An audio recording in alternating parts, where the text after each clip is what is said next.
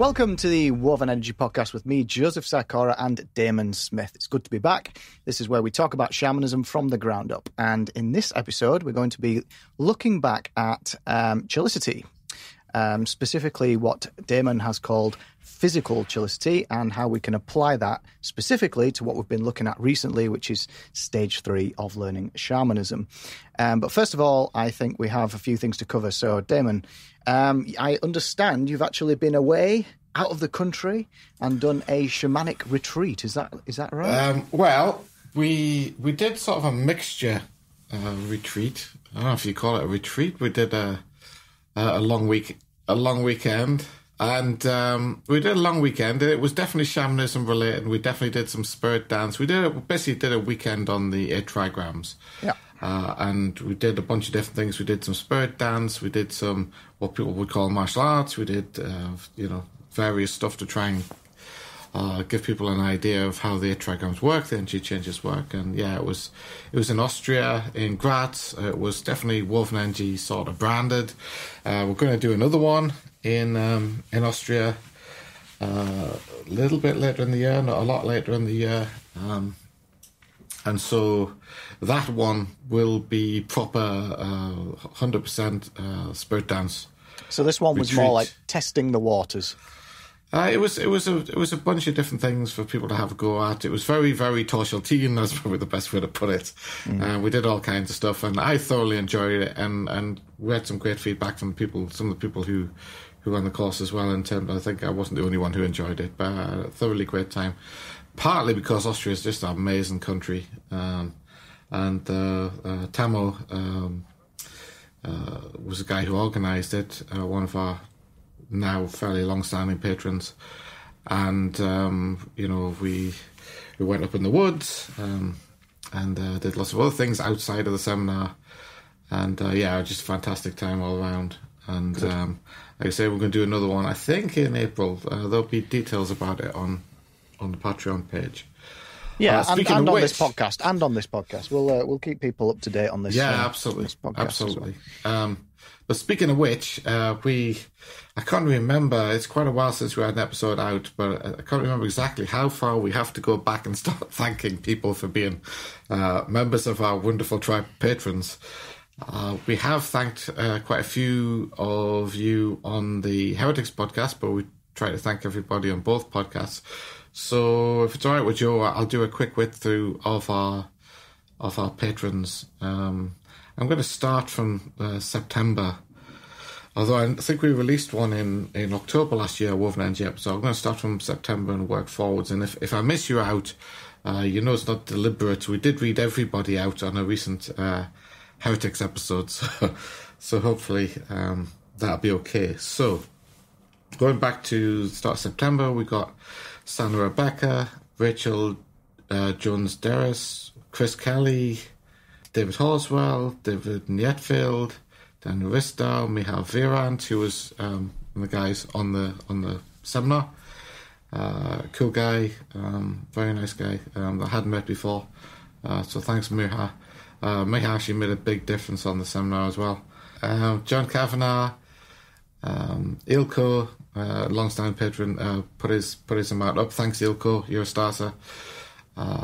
Ethan Murchie, David, Jonathan Young, Melanie Popiolek. Thanks ever so much, Melanie. It's greatly appreciated. Wow. And our latest one, Pamela Agin. Thanks, Pamela. So I think part of this, but part of me is thinking, wow, I hope more people don't sign up because we'll hear all day. I think part of this is just you in utter shock that people are actually supporting us on Patreon. Maybe. I mean, it is fantastic. I've said it many times before. It makes a lot of difference. It's made a huge difference to me in terms of like just being able to keep doing this thing. Both the podcasts. My work has been all-consuming, really, in recent times, and I want to get more stuff out this year than we got out last year. Yeah, that's definitely my intention. and I am on my not so new work. I've been working in Cambridge now for, I think it's 5 months now, so it's just I'm not that new anymore. I feel I'm getting on top of it a little bit. So hopefully we'll be able to do that, get some more stuff out this year. I did put up some pictures, just bridging into the subject of today's podcast. I did put some pictures up on Patreon as a sort of teaser for this episode. And they are pictures of a Japanese group who do a form of spirit dance.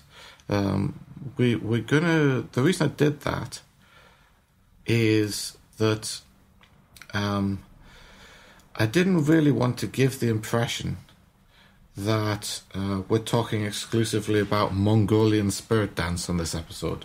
We're going to be introducing a bunch of new terminology, and it's all going to be in Mongol.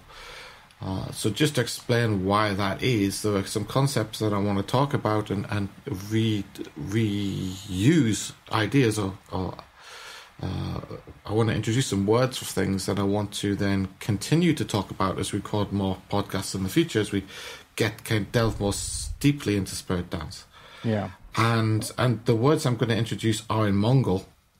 But I didn't want to give the impression that we're only talking about Mongolian spirit dance. So what I did was I put some pictures of an fairly awesome form of Japanese spirit dance. Very old photos, dating back to, maybe 1950s.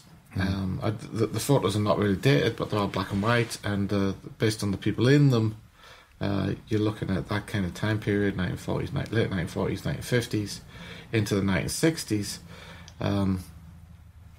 This is a spirit dance that was taught by a lady called Kitamura Sayo. As long-standing listeners to the podcast probably aware, a lot of shamans are female. A surprisingly large proportion of shamans are female, even in fairly male-dominated societies, which is quite interesting. This has certainly been true in Japan for a very long time. And Kitamura Sayo was quite a prominent shamaness who, like me, specialised in spirit dance, and which she called Mugan no Mai, which is basically the dance of emptiness, which I think is a really cool way of describing spirit dance.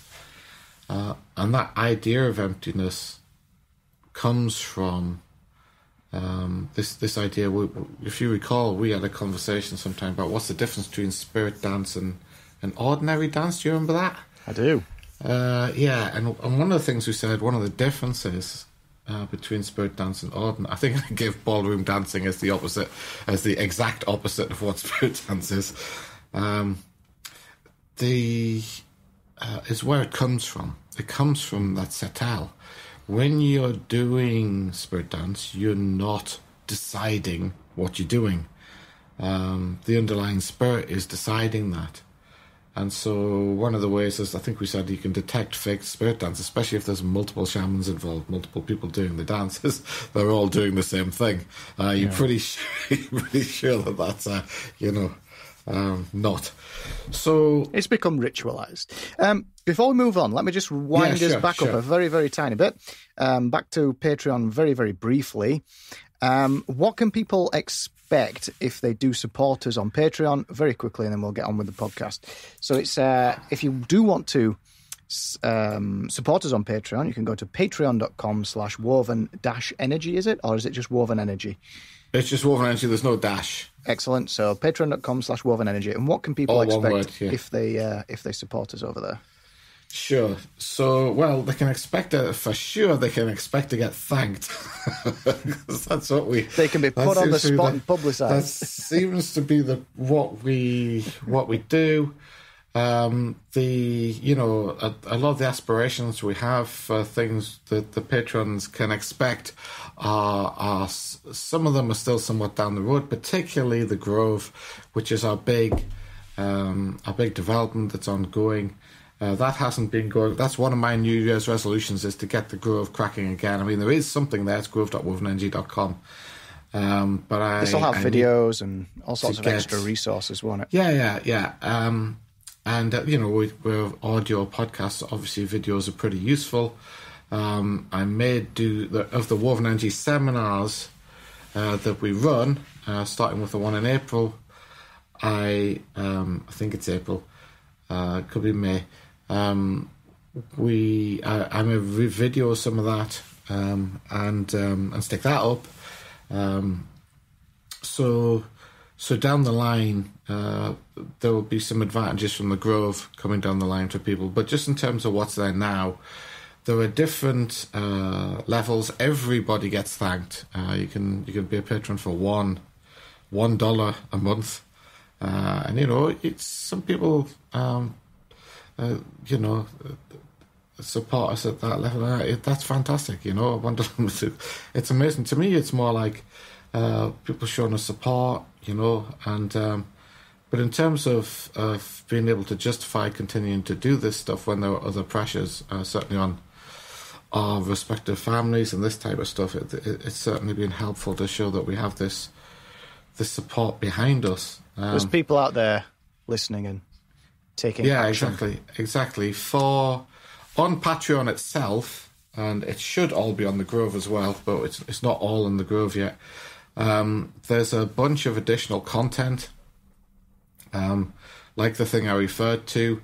I for some of the earlier episodes, before I started this new job, I got some fairly, I think, good episode notes for different episodes that came out. I do intend to pick that up again, but there are also just like, whenever we bring a new episode out, I tend to stick up a post on Patreon about it. Yeah. And then people are able to comment on that. And the vast majority of that stuff is available to people from the sort of $5 a month level. In terms of just accessing the content, there's some of it that's only available for $7 a month, a little bit that's only available for $7 a month people. And then we have our kind of power patrons at $15 a month who... We had a private discussion group on the old platform for the Grove. That's been revamped, but we're getting the new discussion group on the Grove, so those guys get access to that private discussion. Yeah, and then we have a number of founder patrons. For a long time, we only had one, who's wonderful. He's a founder patron who doesn't want us to tell us their name. But we now have more than one founder patron. They're $40 a month. That's amazing.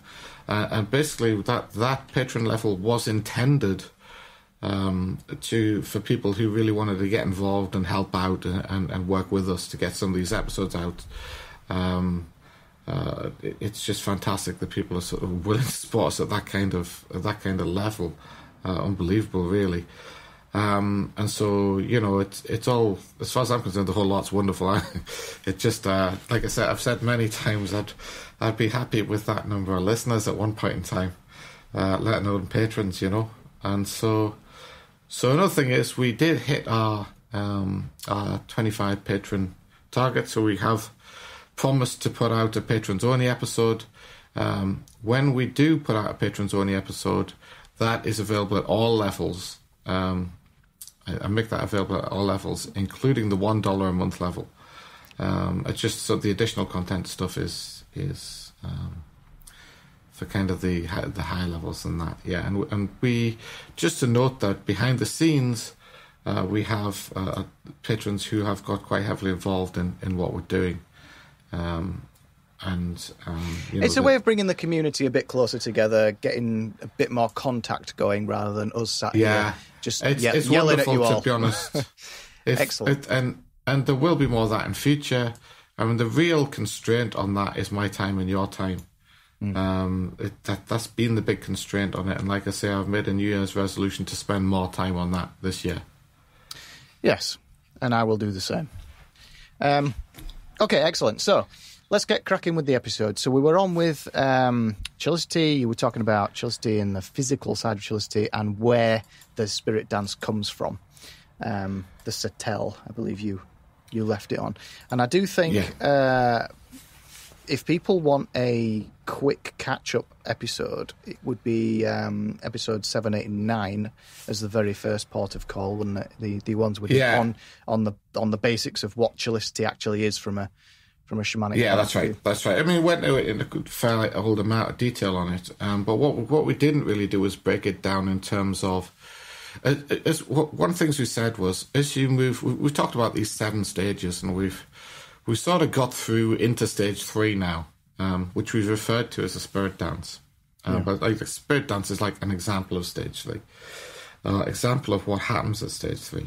And the stage 3 is very much like a legwork, putting in the legwork, putting in the graft, putting in the hours kind of stage, and on your technique basically. And we've sort of explained chalicity in terms of its components, what actually it's made up of. And what we've said is every time you get into a new level of shamanism, of shamanic practice, a new level of technique that's a bit beyond the last one, you pick up a bunch of new stuff, but then you return to chalicity. Yeah. But chalicity can also be understood, or incidentally, also if you want to catch up or get up to speed on, I'm just getting the list of episodes up, on the level we're at.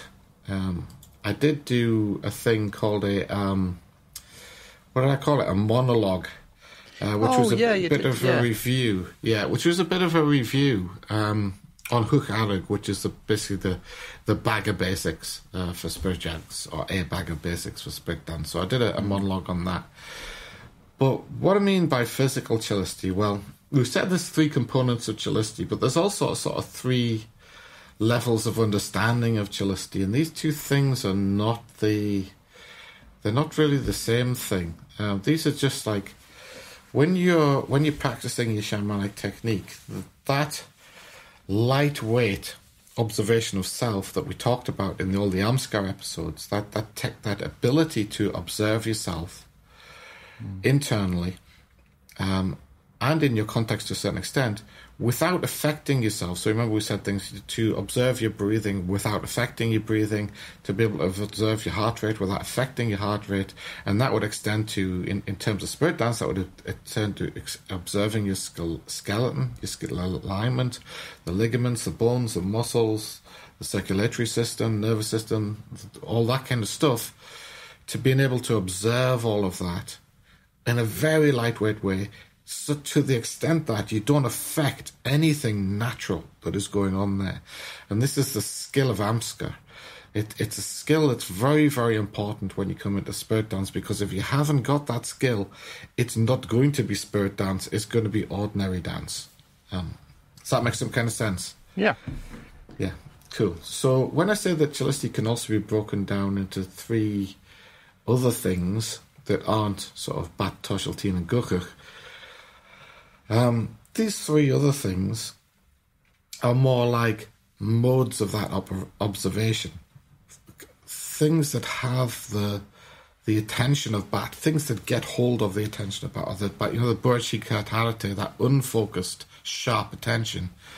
Where does it lie when you're practicing your shamanic technique? There's sort of 3 levels of where that can be. And they have names as well. I do apologise for all the Mongol words. But we've got Tonglug, we've got Ayug, and we've got one of the worst, most difficult names to pronounce, words to pronounce in Mongol, Yaslachwi. Excuse you, Demo. I do apologise, but it's that kind of language. But the pictures of the Japanese spirit dance that are up there from Kitamura, they are, and a group of people, they are there to remind. We could use any of these Mongol words, any of them, to talk about the stuff those guys do. Yeah, and they would still apply, and they would be, perfectly relevant, even though the Mongol words are not Japanese words. The reason we don't use English words is there tend not to be any for the things we're trying to talk about. That's the big issue. And so that up to this point, through the episodes on chalicity and the episodes on Amskar, we've mostly been talking about that kind of tonglug. That's that whole thing about not thinking, being empty. Yeah, not thinking. It's all my transliteration. It's written in this beautiful. If you were to write down in Mongol, it's this beautiful cursive script. But in Damon's, write it like you say it. Mongolian romanization, it'd be something like T-O-N-G-L-U-G, tonglug. Okay. That's what we've talked about to date, mostly when we've been talking about chalicity. Now we're going to move on to the next level, and that's what this episode's setting the scene for, is the next level, which is ayug. This is more like when you are doing your spirit dance, you are effectively, your vessel-like, not just in a spiritual form, not just in that, empty your mind, kind of, basic chalicity training kind of form. You also need to be physically empty. And what I mean by that is you need your movements need to maintain a kind of chalicity, a kind of ayug. What it is your alignment of your body while you're moving through your, what is effectively, it's not random, but it appears to be random. Your random spirit dance arising out the satel. It has both your mind is empty, but your body also has a vessel-like quality, and so this is the next thing. The next thing that is a differentiator between normal dance and spirit dance. You can see some people who are phenomenally good normal dancers. I have a few good friends because I hung around with some people in the dance community, the normal dance community. They're phenomenal. One of their great skills, a lot of them have, is called isolation. They isolate parts of their body, and they're able to move parts of their body in isolation, and they use it in these different ways, and it looks super cool. If they're good at it, it looks super cool, but it ain't spirit dance, because in doing that they're doing the exact opposite of what you want to do in spirit dance, which is embody a unity and keep that vessel-like quality on. And so what I'm saying is really, you can see some dancers and you say, that person's an amazing dancer, but they're not doing spirit dance at all. They dance from a spirit dance point of view. If you're looking at it through the eyes of a shaman, you would say that's bad if they were claiming it was spirit dance. And you do see this. You see people doing ordinary dance and putting on some sort of shaman robes and and they're good dancers, but they're bad shamans. That's the thing. And you can tell it immediately from the lack of physical chalicity in the movements that they're making. The movements may be elegant. The movements may be very elegant. They may look amazing. They may be very gymnastic or athletic or elegant or graceful, but there's no chalicity. If you look at a system like a dance, or you look at a system, say, like a martial art, there's certain body mechanics which you stick to within that specific system. That's not what I'm talking about, though. That's the opposite of what you're talking about. But when you're talking about moving from a chalicity point of view, is everything moving together? In which case, it has its own system in itself, or it's holistic. So spirit dance is holistic. The whole body, the mind and the spirit and the body, as you might imagine, are completely unified. Incidentally, the third level out of this 3-stage, Tongluk, Ayug, and Yathlakhui. My Mongol pronunciation is not what it used to be. That's the spirit level, yeah? So you have chalicity and spirit as well. But we're talking about the chalicity of the body. And so when you're performing your spirit dance, when you're doing your spirit dance, there is a chalicity in the physicality of the dance. And it's and you can see it. And one of the ways you work on it when you're doing spirit dance, and the key point is it doesn't matter what kind of spirit dance you're doing, you can start working on your ayuk. You can start working on your physical chalicity, because there are, like all things in shamanism, there are a whole host of different techniques you can do to start developing your ayuk. And also, like in shamanism, the techniques are examples. There's lots of different ones, but you've got to be careful, because when I say there's a bunch of techniques for working on ayuk, what I mean is those techniques are not dance movements, yeah? Mm. They are techniques that you can work on in any dance movement, yeah? Mm. So this is the point. This is a way of making your... I'm sat here doing all these movements now. Nobody can see anything. We need the growth. We need the growth. But you can basically, you can work on any of these techniques in any dance movement. So, for instance... But the purpose of those techniques is to teach you the body mechanics of this physical chalicity. No, it's not body mechanics. No, it's not body mechanics. It's not body mechanics. It's physical chalicity. But we've got to learn how to connect everything together. Exactly. But it's the not point body is mechanics. You can learn how to connect anything together with any body mechanics. Okay. That's the point, yeah.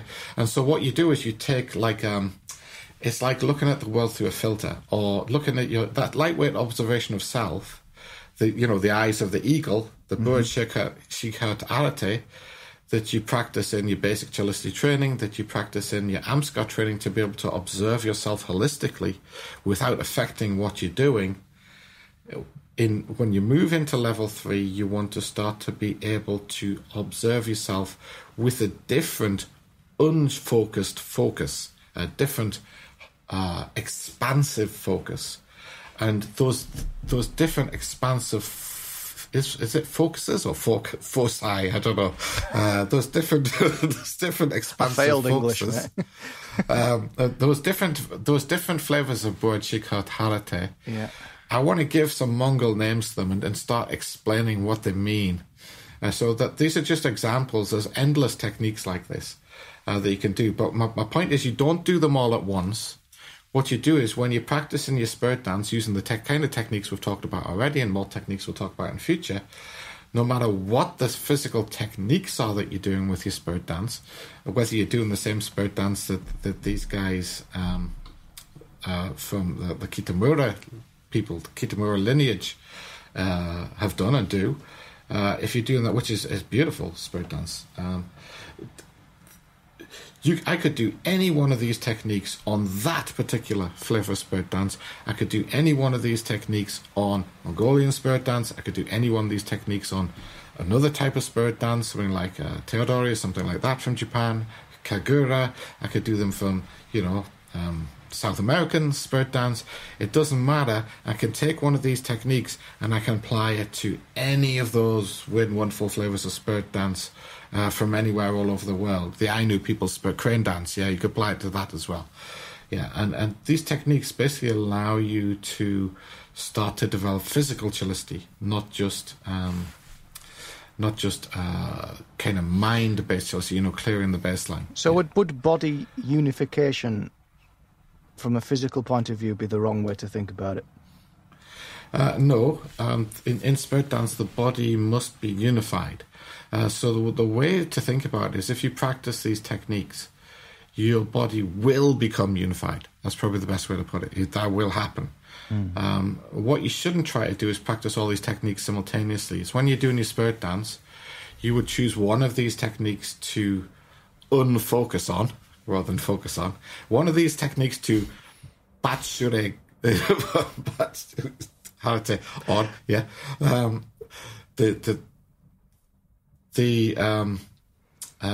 You pick one of these to focus on, and then on a different occasion when you're doing your spirit dance, you might focus on another one, and on a different occasion you might focus on another one. You don't try to do them all together. What happens when you do that is you pick up, this is guchach, bat tosheltin and guchach. You pick up the guchach of that particular technique when you practice that technique, and then when you do the same spirit dance, but with a different focus, with a different technique, then you pick up a different kind of guchach from that. And all of those guchachs add up to something that approximates or that approaches physical chalicity. That's the idea. Right. So probably best to start giving some examples. Exactly. I think I'll get a clearer idea once I hear. Yeah. So we have already talked about one of these, which is ashqui, which is this idea of, and incidentally, if you Patreon, I think there's a video in there somewhere of me showing a bit of ashqui, kind of informal video. Ashqui is this kind of heaviness of the idea of the shaman's flesh hanging on their bones, almost like the shaman becomes a skeleton, and the flesh just hangs there. In the same way that, if you see Mongolian shamans in all their regalia, they have all kinds of stuff hung off their body, basically. And people talk about it, the shaman's garments or the shaman's robes or whatever you want to call it. But actually, it's just a whole bunch of stuff that hung off themselves. Well, one of the things that hang off themselves is their muscles and sinews and tendons, and it develop a sense of heaviness. And we will go into each one of these in detail in future episodes. I just wanted to set the scene in this episode. So ashqui is one of these ayug techniques. So another one would be numlach. So one day you might be doing your spirit dance, doing the stuff that things like Tillen and other things that we've done, and on that day you'll work on ashqui. Just remember that when I say work on, I don't mean mess up your basic chalicity. Yeah, we're talking about the Burjikatarte. We're talking about the lightweight observation of self through bat that you develop through your AMSCA practice. So if you're finding this kind of thing difficult, if you can't attempt these techniques like ashqui without thinking about stuff a lot, or doing too much thinking, then don't do them. Just go back and practice the AMSCA exercises, or go back and practice the chalicity exercises more. It's like that. Yeah. So another one would be numlach. Numlach. Yeah, numlach is like a bow. Like archery kind of bow. The Mongolian bow is very, very sophisticated. For when it was used by Genghis Khan and his armies, the Mongolian bow was a super high tech bit of equipment. It's laminated. It's made of layers of sinew and wood and bone, various things, but it's basically a laminated bow. And when it's not strung, it's curved over in a C shape. And then when you string it, you open up that C shape and you bend it back on itself and string it like that. And it produces a potentially very, very high draw strength on the bow. But the question is, what does the bow brace itself against? What's it called? What's the bow called? The bow is actually in the word numlach. So that num bit at the start, that's the bow. Cool. And the key point is that it refers in particular, the lach ending is kind of just turning the word bow into a verb, which is to talk about this thing that Mongol does that is quite unusual as a language in terms of our kind of language. It's a sense of being like a bow. It's of storing energy in your body like a bow. And the key point in terms of that holisticness, that unity aspect that you were talking about, what does the bow brace itself against? This is the key point with numlach. What is your holistic structure at every given point in your feet? So if you're doing spirit dance for 15 minutes, every single second during that 15-minute period, numlach is on. Your body is braced against itself in every way. Every part of your body is braced against every other part of the body. It's storing energy continuously in the exact same way that a bow stores energy. So, does that make sense? It does. Yeah? I'm trying. I'm just trying it now. It's a bit like when you compress inwards, but the whole body compresses inwards. Yeah. So a bow stores energy under compression, that's for sure. Yeah. But it's not simply compressing everything into the center of the body. It's more like the character of the torso, the limbs, the head, the neck, the feet, the hands, the fingers, the toes, the character of all of those things throughout the entirety of a spirit dance although they're all continuously moving and they're moving in ways that are unified together, they are all constantly storing energy within their own structure. That's the point. Brilliant. And this is the energy that the vessel that you're creating, the vessel-like structure that you're creating with your ayuk, with your physical chalicity. This is the energy, some of the energy that's being stored and contained within that. But of course, that energy is not just sitting there. It's not like a battery. It's not just sitting there. It's in constant movement, constant flux, constant change. But despite the constant movement, the constant flux and the constant change, it is continually contained in the way that a bow contains energy. And when the Mongol bow is strung, it's under tension at all times. And this is the point with numluck. I don't mean like a physical tension. The part of the bow that stores energy through compression is under compression at all times. Yeah. And the part of the bow that it's like the front and the back of the bow, isn't it? The back's under compression, the front's is kind of stretched. Yeah. Both parts are storing energy at all times. And so this is the idea of numluck. And so there's kind of the first two. Ashgri, which is the kind of hanging on the bones. In a practical way, if you were practicing a basic movement from the spirit dance, yes, how would you apply numluck to a very simple? You don't apply it. What you do is observe yourself with your lightweight observational self that you've developed through your Amska practice, and you see if it's there. And if it's not there, then you need to get it there somehow. And one of the things that you would observe is that you observe a springiness in your body. There's a springiness. If you move one way, there's a springiness that tends to want to go the other way. Any part, your foot, your hand, your neck, your head, anything, there's a kind of springiness inside your body. And this is what numluck's about. It's something that if you practice it, you'll find it's easier to understand what I'm talking about than if you sort of sit and think about it in your head, because this is physical understanding stuff. It's one of those things, numluck's probably one of those things where you think, oh, that sounds like it's going to be difficult. And actually, when you start practicing, you're going to find it's not quite as hard as you thought it was going to be. But we can definitely give some, in the Grove and stuff, and obviously in the seminars, we can give some demonstrations of these different principles like numluck. Yeah. But generally, what you want to be is exactly like a bow.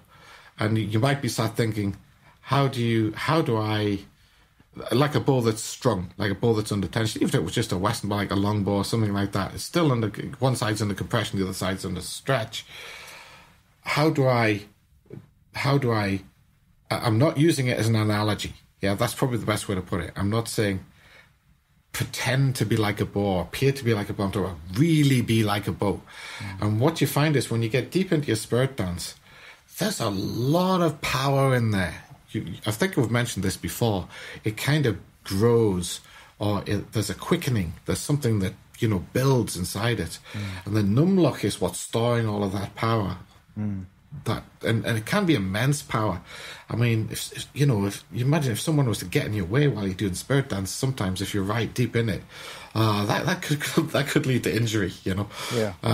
It's there's a huge amount of power in it. And so, this is why you need a grove with nobody in it but you, and you're taking anybody out. But of course, if you've got your chalicity on properly, you're not going to run into anybody, because on a certain level, they're there, But it's that kind of thing, to the point where you could knock something, it's not that you would set out to do that, but just with the momentum of your spirit dance, you could knock over something fairly heavy. Not setting out to do that. Just, if something suddenly appeared that was fairly heavy. Well, not that it is this, but to draw some sort of a comparison. Yeah. If you throw a punch without any experience, you're just not going to hurt anything. But if you throw a punch with some experience, like full body weight, everything moves together as one, and it ends up. So I'm not sure that that's a good example, because it's nothing to do with pulling punches. But another way to put it is, if you got in the way of a shaman who was deep in their spirit dance, and they weren't throwing a punch, you would probably feel like you had been punched. That's probably the best way to put it. Yeah. Yeah. That's a better way to put it, yeah? Or that you'd been hit by something heavy like a truck. it's because the ashqui as well is this kind of thing. But you've got to remember, this is not the purpose of it, right? This is just trying to describe what the experience of it is like. Yeah, it's very, very. It's a very, very powerful thing, but the movements are not in any way to do with fighting or aggressive or anything like that. There's nothing to do with that. It's just dance. It's spirit dance movement. It's not any kind of fighting movement or attacking movement or anything like that. It just means that as you're moving around in this, with ashqui on, this heaviness on, and the body storing energy like that, there's just a huge amount of energy in there. And anytime you get a huge amount of energy, if something gets in the way of that, it's usually not that good for the something. That's probably the best way to put it. Yeah. So we're definitely not talking about throwing punches or anything here. Yeah, that's for the other podcast, mate. Yeah. My point was about the experience, though, not the throwing the punch. It was about you don't know what you're doing, but then when you're completely locked not even locked. You see, you wrap yourself up with language, don't you, with this stuff? Tell me about it. This is why trying to do it in English is a nightmare, mate. When your entire body flows and moves together as one, you move in a certain way, was what my point was. So the punch is irrelevant, but the experience of not moving together versus moving together as one. Yeah, exactly.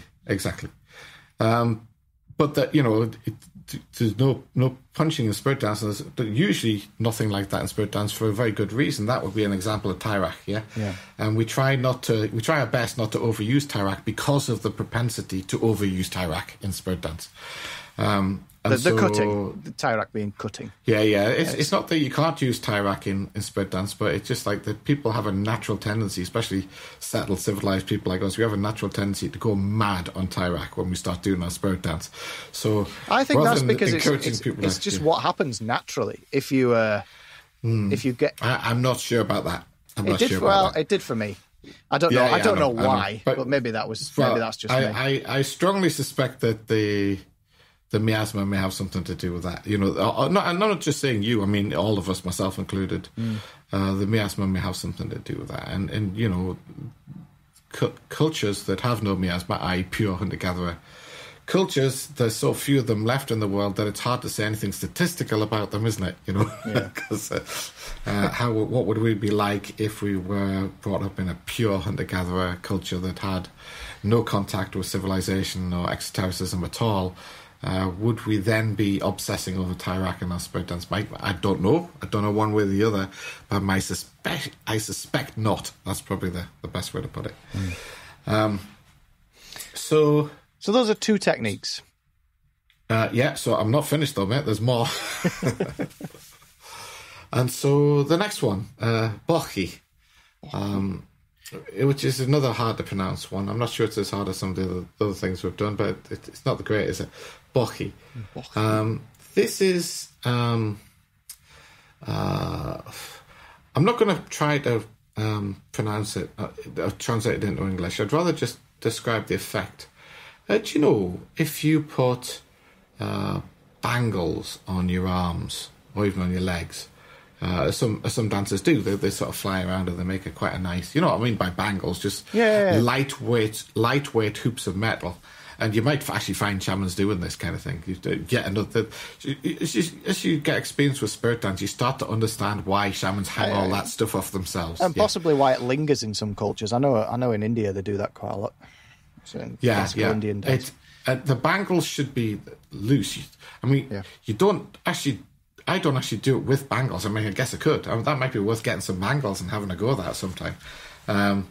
But it's just like the feeling that you have bangles. When you're moving, you have bangles, a bunch of them hanging on your arms and possibly on your legs. And it's just like the bangles are very loose. And as you move around with your arms and legs, those bangles are moving about in a way that's, even though they're loose, they're moving around in a way that's conducive to what you're doing. The looseness of them doesn't prevent them becoming part of that energy weave. It doesn't prevent them becoming part of the dance and being integrated with you. And so Bochi is basically moving like you've got bangles on your limbs. That's the best way I can describe it. And very often when you have bangles, when you put bangles on your arms, or anything over your arm, really, shamans hang all kinds of stuff off themselves, but imagine just say putting a towel over your arm or something like that. When you're moving around with these things, it reduces the tendency, or even another way to put it is a watch, yeah? If you put a watch on and you really loosen up the band, it tends to stop you wanting to fling your arms out flat. Yeah, in straight lines. It'll fly off, won't it? It'll fly off, exactly. So and that's something you never really want to do in spirit dances. Is like go flat. So you move as if the bangles are part of you, part of your arm. Exactly. That's what Bokki's about. You move as if the bangles are loose, and your arms and legs are containing the bangles in a way that they wouldn't go flying off if you really were wearing bangles. And now that I've thought about it, I'm going to go get me some bangles. Just like because I've always done this without, really, or when I've done it with some sort of shamanic clothing, I use the sleeves or whatever of the clothing is in the same sort of way. Yeah. I've definitely done it with a loose watch. But do you know what I mean? But it's a general feeling. I know exactly of what you mean. I remember doing this bangles, as a kid. yeah. I remember just purely playing around with this as a kid. You wrap a towel, and it just brought it back when you mentioned the towel. You put a towel around your arm, and you move your arm around, trying to keep the towel on your arm.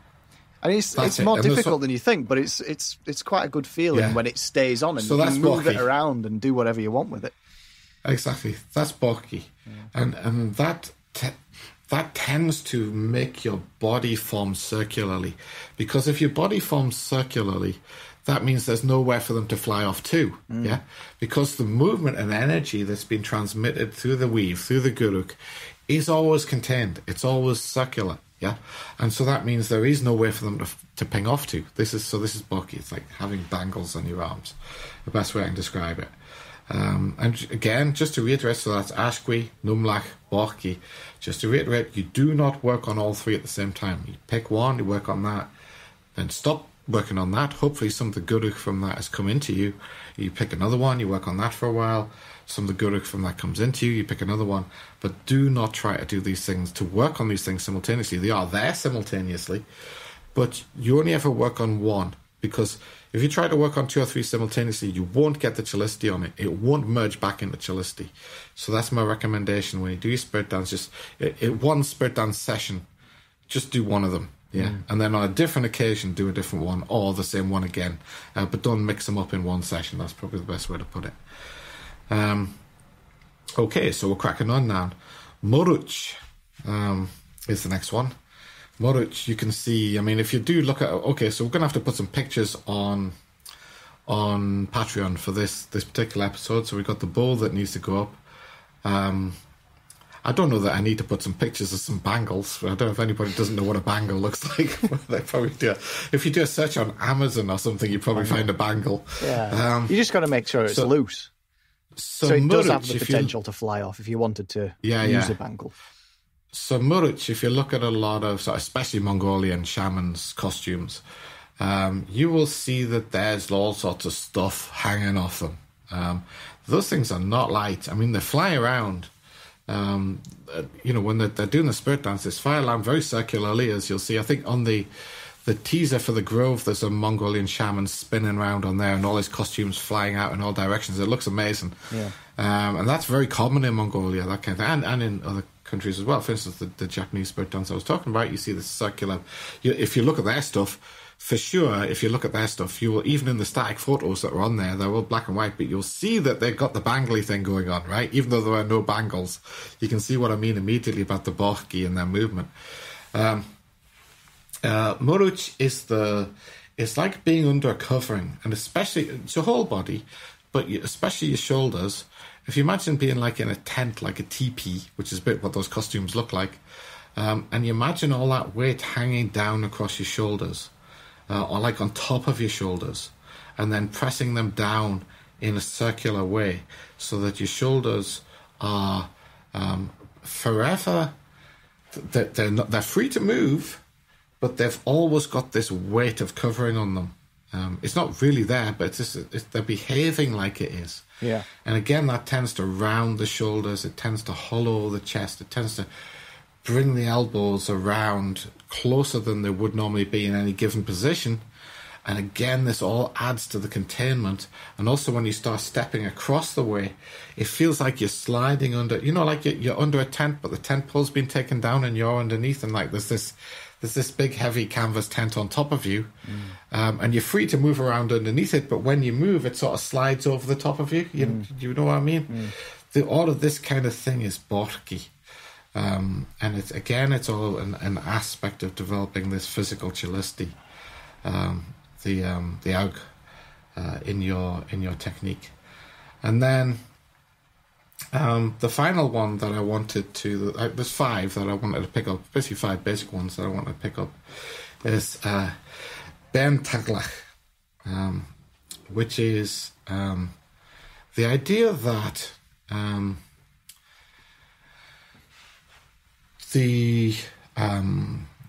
when you I don't know if you've seen in some religious groups, they if they've got a holy book, no matter what it is, Fudasaki or something or whatever, or Bible or the Quran or whatever it is, sometimes they sort of reverently put a cloth over the top of it while it's not being used. Have you seen that kind of thing? Yeah. Yeah. They do it in a reverential way. They're not trying to hide it or anything. It's like looking after it kind of thing. Maybe make sure it doesn't get dust on it. That cloth. This is Bern Taglach. It's your technique is reverentially hidden from the world by a layer of containment. It's probably the hardest one to describe, but the effect of it, or a one-side aspect of it, is that spirit dance is for nobody's entertainment. It's for nobody's entertainment. If you try to make your spirit dance, quote-unquote, look cool, then you will not be good at spirit dance ever. You'll be turning it into ordinary dance. You need to hide your spirit dance within the containment. So effectively, think of it maybe like a event horizon on a black hole. Yeah, the energy changes that are going on are almost entirely contained within the dance, within the weave.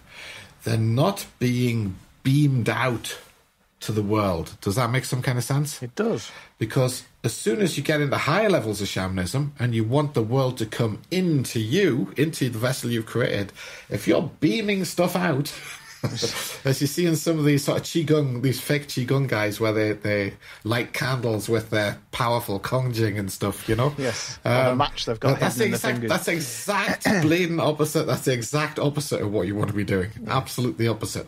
Nothing's going out. It's all contained, but it's not sort of sucked in or held in physically. It's just like you're laying a cloth over the weave, that we're laying a cloth over the guruch. And it's a reverential cloth. It's not trying to stop you from going out to the world. It's not that kind of cloth. Think of a permeable cloth. The world is going to come in there. This is the later levels as we move towards the journey. The world is going to come in there. It ain't going to prevent that. But what it is your weave, your internal guruk, your internal chalicity, your ayug, is not extending outwards. Yeah, and you see this on fake shamanism the world over. This, reach up to the sky and extend your spirit up into the clouds and stuff like this. All stuff like that. Yeah, that's the exact opposite of what a shaman does. Exact opposite. Yeah, the clouds come to you, not the other way around. Yeah, and so they were the 5 that I wanted to pick out. So just to review, so think of them as if you've got Huk Aruk, your bag of shamanic techniques, which we've talked about a bunch of them, then once you start to get the hang of some of those techniques, even just moving around the grove with your hands in the tilt position, you can start it just from doing that. If you get into a good state of chalicity with that, if you've got your amskar going, if you've got your lightweight observation of self going, then you can definitely, that's the point where you can definitely start even with that simple thing, just moving around your grove in the tear-out position. But do make sure that you are moving, though. You don't want to practice any of this stuff static. Then you can start working on these 5, which are, to review, Ashqui, that heaviness, the flesh hanging on the bones.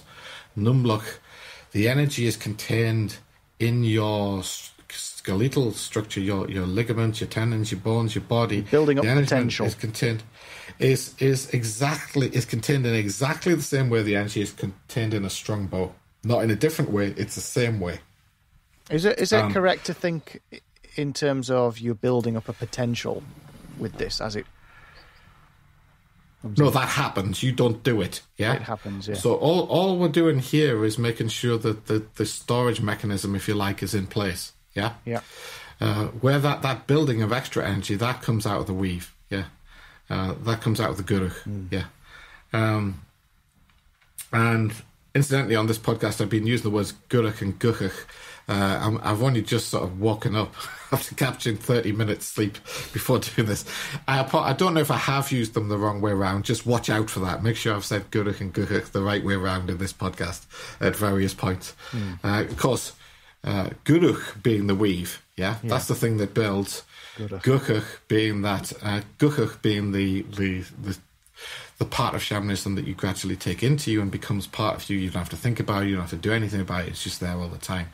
And these things are mostly about building guchuch, yeah? But they do have implications for guruch as well, yeah. Good. And so we've got Ashqui, which is the heaviness. You've got Numluch, which is storing energy like a bow. You've got Borki, which is this thing about the bangles, about containing the movement of bangles, containing the weave, if you like. And Muruch, you know, that it's not the skill of containing bangles. It's if you've got that skill, then your chalicity, your physical chalicity is on. It's rather the other way around. It's like a test of your physical chalicity. And then got Muruch, which is this idea of being covered by a heavy covering. You know, like just have a look at some Mongol shamans' garments as they're dancing around. You'll see what I'm talking about. That stuff's not light, right? And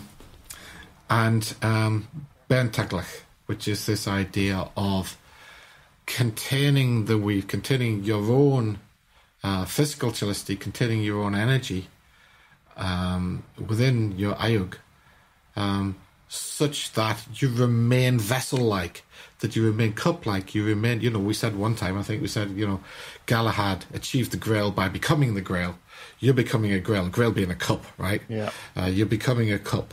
And there's a tendency with spirit dances that you don't become a cup. You start beaming stuff or thinking you are, beaming stuff all over the place. Actually, you're not. You just think you are. But that's bad for your physical chalicity, for your ayug. And basically, don't have a shred of trying to look cool. Just do. Yes, we've said this before. If you're a shaman, you definitely don't have to worry about what other people think of you. They see you doing their spirit dance, they think, there's a weird guy in the park. Right? Oh no, let's keep away from him. Yeah, that's or her. Yeah, you have to get yourself to a place where you don't care about stuff like that. But of course, if you're doing this stuff properly, if you know, we said the best place to practice this is by yourself in your own grove, somewhere off in nature. There's nobody watching you. There's nobody there. So it hardly matters anyway, does it? You know. But my point is really, if you ever feel that you're trying to modify your spirit dance at any level to make it look aesthetically pleasing, then stop yourself. Absolutely. Absolutely. That's not what it's about. Yeah. And so they were basically the 5 techniques, the five one way to call them, these all come out of bat. They're all 5 flavours of Burgshik Harate, which we've talked about on those podcasts that Joe referred to earlier, and apply them to your spirit dance. 7, we'll 8, go 9. through all of this stuff. Yeah, we'll go through all this stuff again. And just to recap what we said earlier on is that I don't want to conflate the idea of the threefold nature of chalicity, which is Bat, Toshiltin, and Guchuch. That is really important in terms of the threefold nature of chalicity. These Tonglug, Ayug, and Yatlachwi, this way of looking at splitting chalicity up is not like that. This is levels of a deeper understanding in terms of your mind, your body, and your spirit. These are things that don't, Bat Toshaltine and Guk are super real things, right? If you got chalicity on, they're there. They're real things that are there. Tonglug, Ayug, and Yathlachwi, they're more like places where you take your attention while you're learning.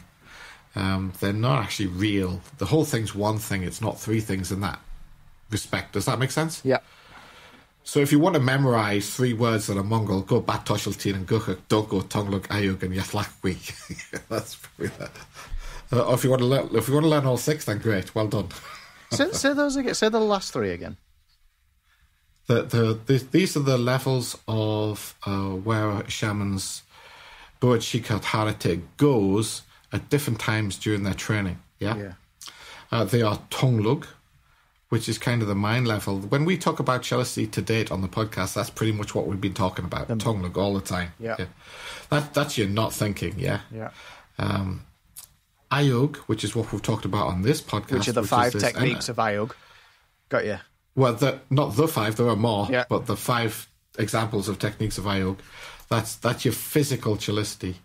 And then Yathlachwi is, we'll get onto later, much later.